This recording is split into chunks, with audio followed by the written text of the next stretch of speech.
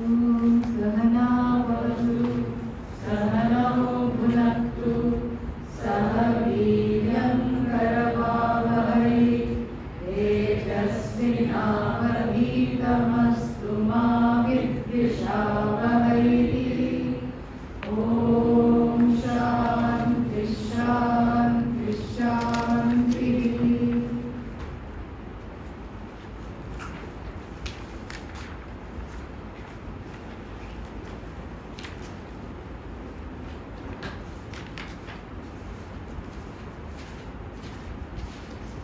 Verse number 18, we are almost done with.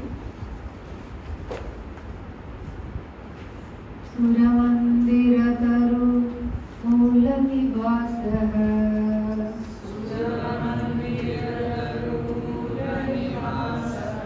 Shayya-bhutalam-ajinam vasaha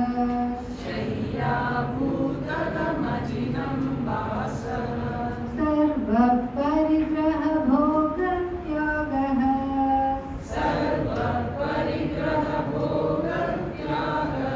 Kasya sukham na karoti viragah.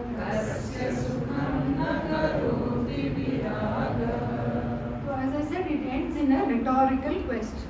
A rhetorical question is one which does not expect an answer, because the answer will always be no.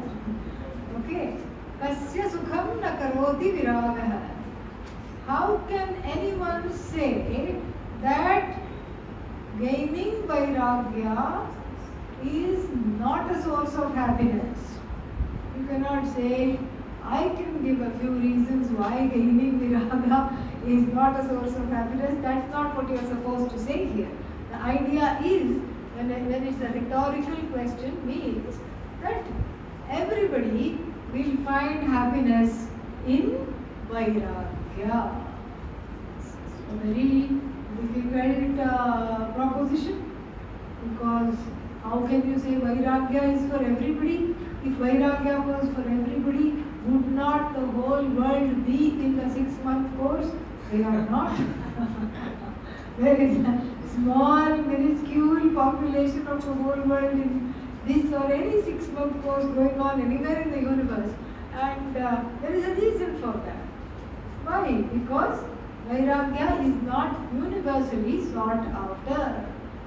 And this is a questionable premise. The premise in the third line, what is that?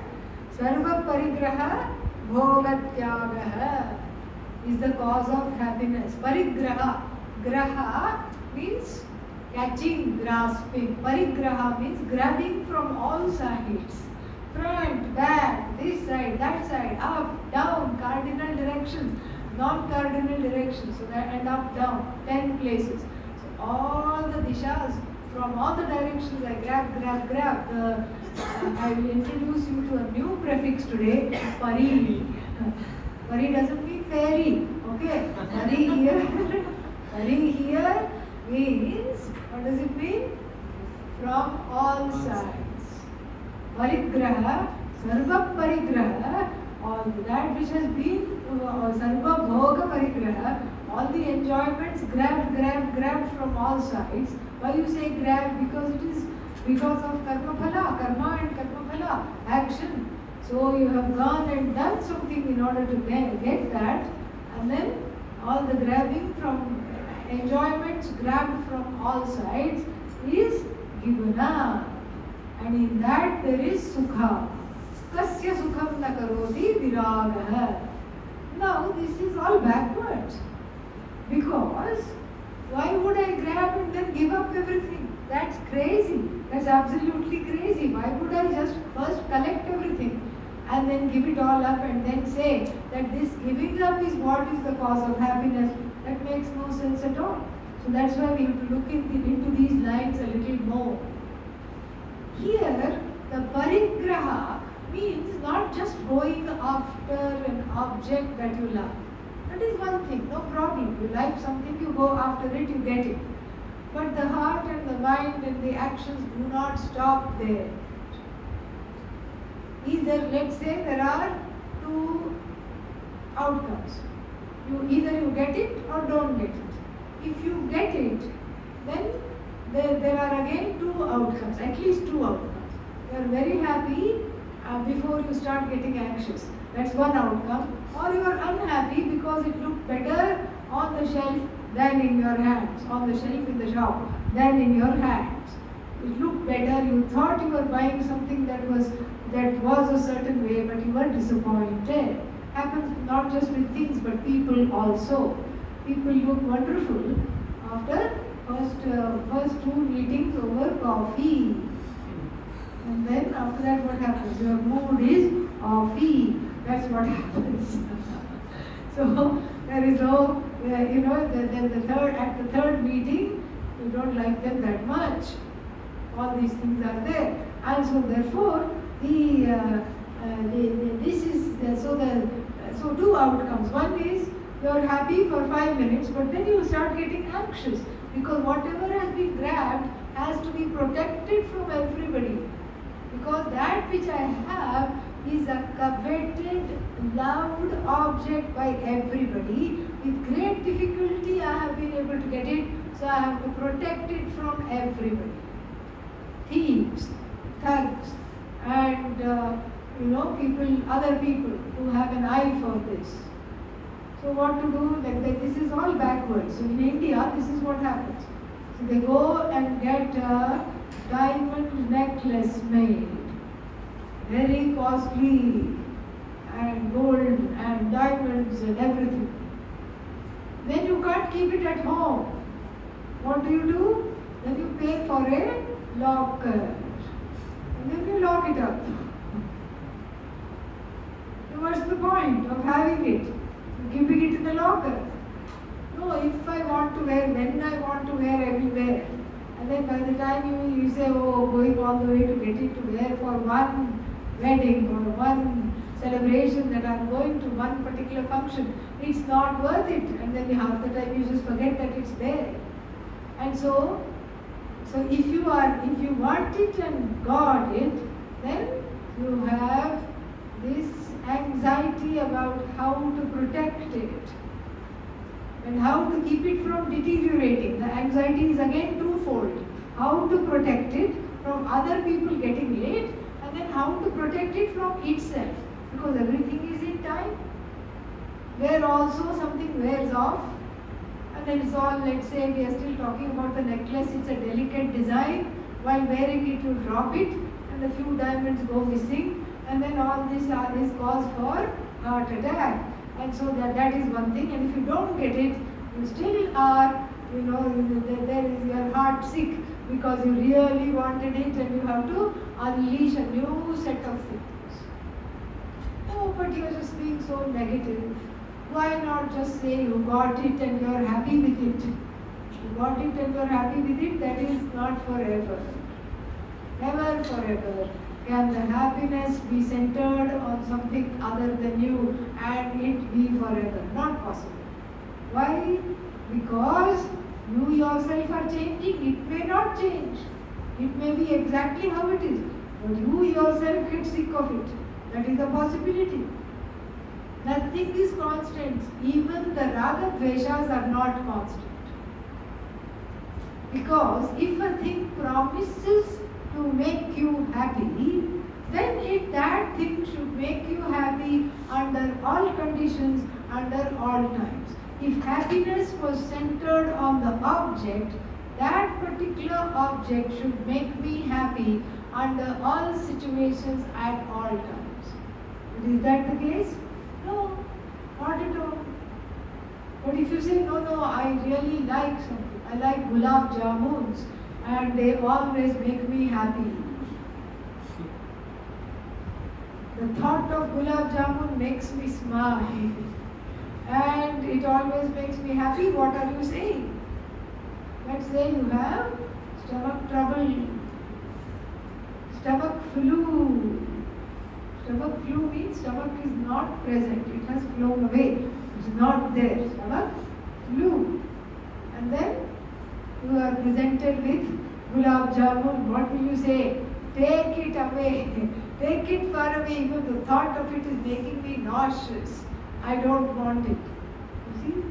If the happiness happiness was centered on the gulab jamun, it should make you happy all the time. Or you have eaten a lot at somebody's house, you are invited for lunch. Soon after lunch, you go to somebody else's house and you are given gulab jamun. So you will say thanks, but no thanks. Keep it with you another time. You will be feeling sad also. That, oh, so sad, my favorite dish I can't eat because I have stuffed myself. And so there is no room, you see. And then, let's say there is room. There is nothing wrong with the stomach. Stomach is okay. Karana. Karana means the means of digesting and all is okay. Everything is okay. But you've had a fight with somebody you love. Mood is off. And then maybe there is viyoga, separation from that person. And you are in a place of just a lot of anxiety in the mind. Why did this happen? What should I have said? What did I say? What should I have not said? All this is going round and round in the head. And then what? Then here, have some gulab jamun. You feel like throwing it away. You are not in the mood for gulab jamun. So, the mental karanas, for upabhoga, for enjoyment must be intact. To enjoy the object, for the object and subject to fuse. If that is what the definition of happiness is, in the loka, in any regular, quote unquote, regular world, what is the definition of happiness? The object of delight and the subject should become one. Whether that's a object or an event or a person, doesn't matter. The subject-object fusion causes happiness. That is not the case. That is not the case at all. Because what happens is that there is many a slip between the cup and the lip. For the subject and the object to come together, there may be many obstacles, karmic obstacles. So many times, it's a hit and a miss. You leave the room and then gulab jamun is served. You finish your lunch and go to your room, and then your friend who went late says, oh, you left early, gulab jamun was served after you left. So sad. But that's what it is. So the subject-object fusion sometimes doesn't take place. And then for that fusion also to take place, everything has to be in order. The mind has to be in a good mood and wanting that object. And the object itself must not be rotten or gone bad. And then what else? The mood has to, the emotions have to be okay. And the stomach, the karana for digesting this treat has to also be okay. That means what? If I am not already happy, gulab jamun cannot make me happy. That is the idea. And so here also, all the things that one has collected has not made one happy. Which is why Jai Ho 6-month course, which is why one is searching. Jai Ho means long live. Long live 6-month course. That's why one is seeking. Seeking. Because everything, whatever one has collected, I'm sure you have come from so many places. You have a house, you have things in it, and many of the things are things that you have lovingly collected. Honestly tell me, in these 11 days, how many times have you thought of those things? How many times? First of all, we make sure there is no time, okay? And so this is kind of a loaded question. But even if there was some time, you would not think of it.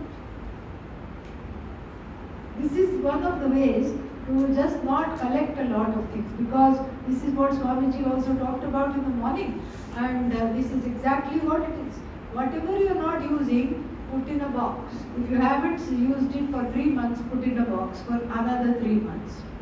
Because if I say throw it away, give it away, people will not come for the morning meditation. So therefore, I have to go slow. Keep it away for 3 months, then look at it. And then you will say, did I have this? When did I get this? have just forgotten completely about it. You would have totally forgotten. And then if you've totally forgotten, give yourself another break. Keep it again in the box, under the bed, or in the attic, in somewhere on a top shelf for 3 more months. If you haven't used it in 6 months, that means you are fine without it. You are absolutely fine without it. So you can have baby vairagya by putting things in a box and not looking at them. This does not include Upanishad and Sanskrit notes. Okay? Don't put that in the box for the next 3 months. This only includes objects that you have collected and you have brought here and you thought you couldn't be without. That is what we are talking about. So then, if you got it, then these are the trajectories. If you don't have it, then you are disappointed. And even if you have it and if it doesn't make you anxious, what does it do? It makes you addicted. It makes you a helpless slave to that particular thing. And that is what it is. So you thought you were going to play with something, but it is playing you. It is playing with you. And that is like a very, very weak position to be in. Really weak. To be lauded by gulab jamun. Gulab jamun, an inert jada thing. Jada means inert, having no sign of life whatsoever. That has the power to make your knees go weak. What a thing. Why give it so much power? You are the one that has the buddhi. Gulab jamun has no buddhi. You are chetana, sentient, conscious. Gulab jamun, jada, insentient. You have the ability to discern. You have viveka. It does not have viveka. It does not have anything except rose essence and lot of sugar and calories. That's all it has. So you are supposed to be the master here. But in a way, that small thing, a small ubiquitous thing, has mastery over you, because if you give it the power to make you happy, then that means there is an addiction going on. And in fact, the definition of samsara is addiction. In fact, one is addicted to samsara itself. Samsara is a series of addiction. Each addiction leads to sorrow. Every addiction leads to sorrow. Think of any addiction that ends in happiness. You won't be able to. There is no such thing, because the word addiction itself shows helplessness. Helplessness and sorrow are sisters. They always go together. Or brothers, whatever, they go together. Addiction means helplessness. Addiction means anxiety. Oh my God, tomorrow if it is not there, how am I going to live my life? Addiction is helplessness. Addiction is anxiety. Addiction is ultimately sorrow, because bereft of it, I am lonely. I am not myself. I have given it the power to rule over me.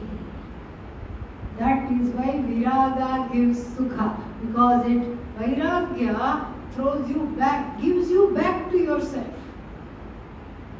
That I, whose heart was frittered away in so many objects, and given a piece of my heart to every single thing in the universe. I love this, I love that, I want to have this, I want to have that, I cannot do without this, I cannot do without that. And then what? I have no heart for myself left. It's all given away. And I'm helpless, I'm at the mercy of these objects. Sometimes it is people in dysfunctional, and what is the trendy word to use? Toxic relationships. In dysfunctional and toxic, poisonous relationships, this is what happens. There is a dependency.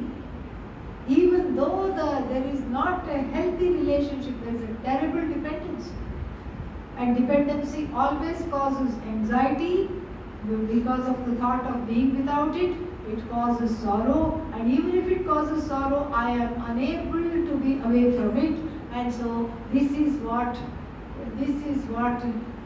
any kind of a connection to anything in life, Not just a connection, but a connection of addiction, an addictive connection. These are its prasadas: anxiety, sorrow, helplessness. But then when you say, I can do without you, I'm going to kick the habit, whatever habit it might be. Even if the habit is another person, you say, okay, no more. Bye-bye, finished. And then what? Then definitely you are happier, you are lighter, you feel victorious, you don't feel helpless. You feel victorious, you say, oh, all this time I was living under a teacup. I was thinking that I can't do without this thing, but I can. I'm stronger for it. I have conquered this addiction. There is so much joy, there is a sense of self-confidence, there is achievement. And all this is spurred by what? Vairagya towards the object of addiction. That's how Vairagya is responsible for Sukha. What kind of Sukha? Atma Sukha. The emergence of the Ananda, which is oneself, cannot happen when the heart is given away to so many objects, when everything is just object-oriented in my life. The Sukha that is stemming from and is the nature of the subject is eclipsed by the helplessness, the addiction, the anxiety, the sorrow.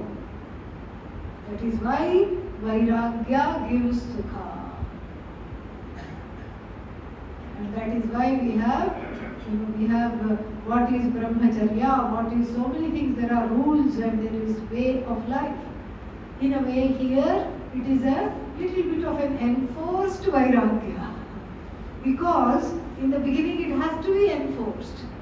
If we told everybody, do as you like, here's the 6-month course, do as you like, do freely live however you want, and then by the way Vairagya is good, who will follow? Nobody. So just like for the baby, whoever is feeding the baby, you tell the child, you tell the small child, you have to try everything, then only you will develop a taste for it. It doesn't know what is it, it just looks and says, yuck, I don't want this, it looks funny, it looks different, I don't want it. And we sit with the child and say, you don't have to like it, but what do you have to do? You have to try it. You have to try everything. And so here also, there is a trial Vairagya. There is a trial Vairagya built into the course. And if you don't like it, 6 months later, you can go back, business as usual, no problem. But here, you have a little time frame to try it and to see what it is like. And that is, that is beginning with the clothes. There is a relief. What to wear tomorrow, you don't have to think. Yeah. And then you don't have to stand out. Oh, everybody else is wearing something else, and then I'm wearing the same thing that I wore day before yesterday. You don't have to stand out. You just kind of blend in. There is a kind of a nice thing, not having to think about it. And then you don't have to worry about the color running. See, all these wonderful things about this Vairagya. What to wash and, laundry instructions. Do wash with like colors. Don't wash with this. Everything you just throw in the bucket and just go like that. Yeah. Everything you just go like that, and then nicely give it a few thwacks, and then, rinse it in another water. Put very little soap, okay? Otherwise you will be keeping on bubbling. You keep on bubbling, you miss the classes. Yeah. These are all little tricks and tips. Yeah.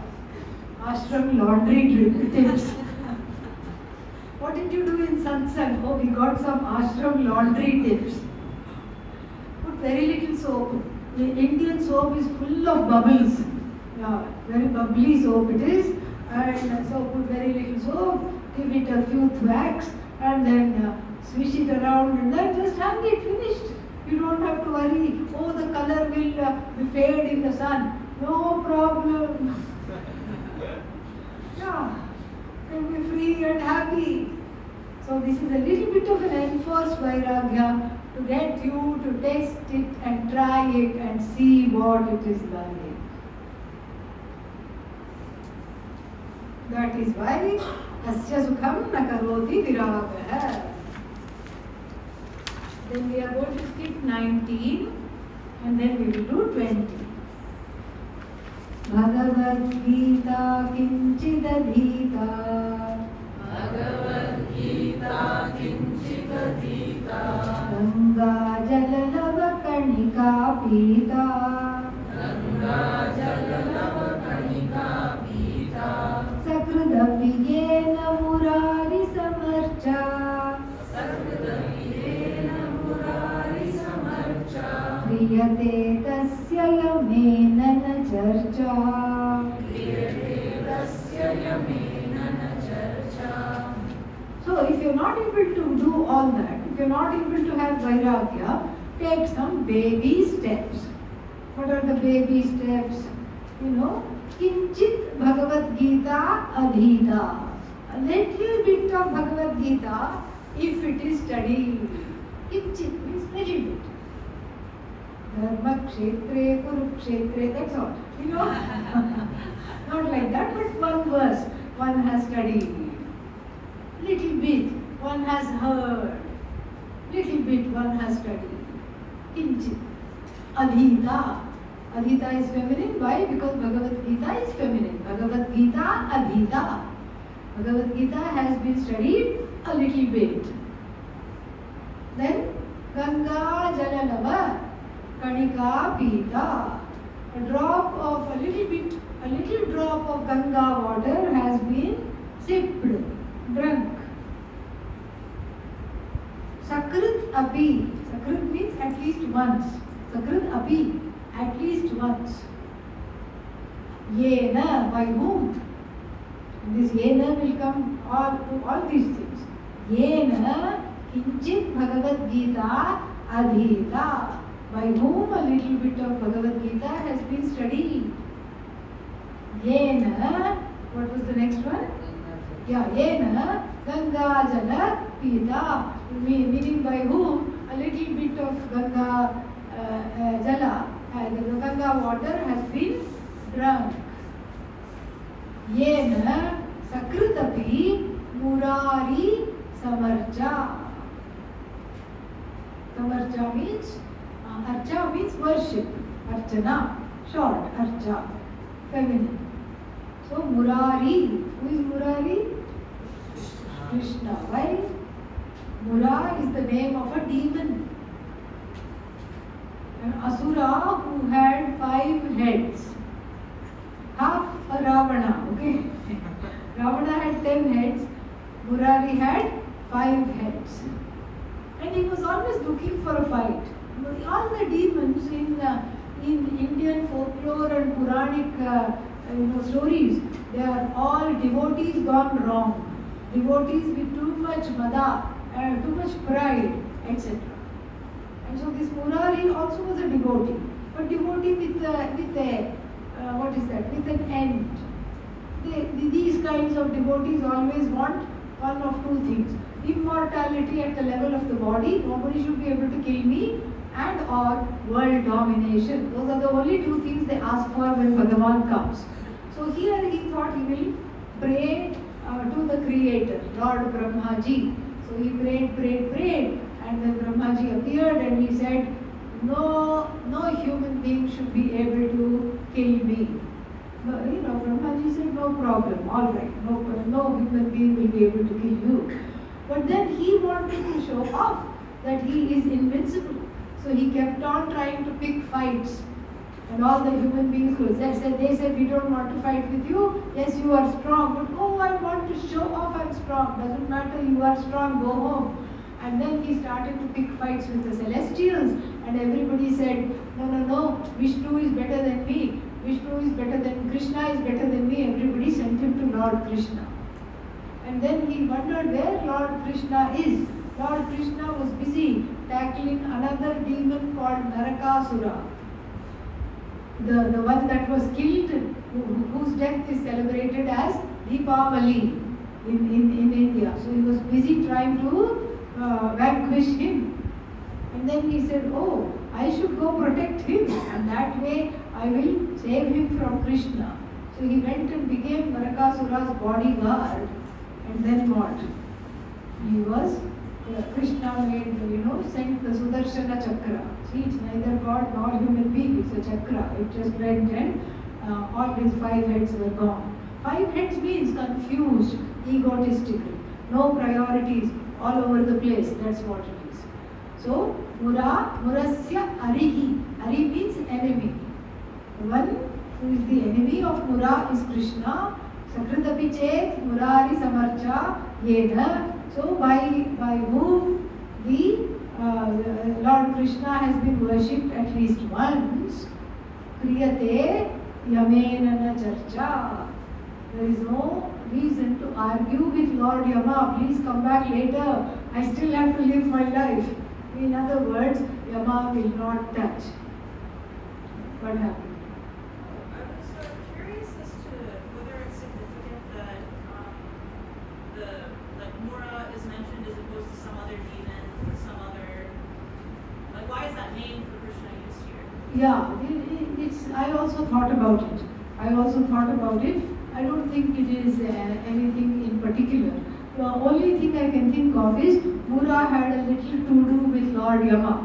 That's the only thing, because Yama is also mentioned. But then this Murari will come even later on also. It's a favorite name for Krishna, the vanquisher of ego. The little tiff he had with Yama was he wanted to fight Yama, and Yama said, no way, I don't want to fight with you. That's all he said. And so here, the one who is but Krishna has a long list of demons he killed. In fact, you can Google it and say demons that Krishna killed. So many people, asuras will come. That was his job. Every day he was offing somebody or the other. And so Sakridapi Chet, Murari Samarcha, then what happens? Yamena Nacharcha Tasya Kriyate. Meaning, Yama will respect him. Yama or her, the one who is like this, Yama will not come near. Meaning, untimely death will not occur, terrible death will not occur. There is a protection from Bhagavan. There is a kind of a protection from Bhagavan, and then because one is being readied for Vedanta through all these sadhanas, these are all becoming sadhanas, indirect sadhana to prepare for the study of Vedanta, worship of Bhagavan, and sadhana like Ganga water, all these things. So it is all preparation for full-time study. So therefore, one's pursuit will be protected. That is the idea. More we'll see tomorrow.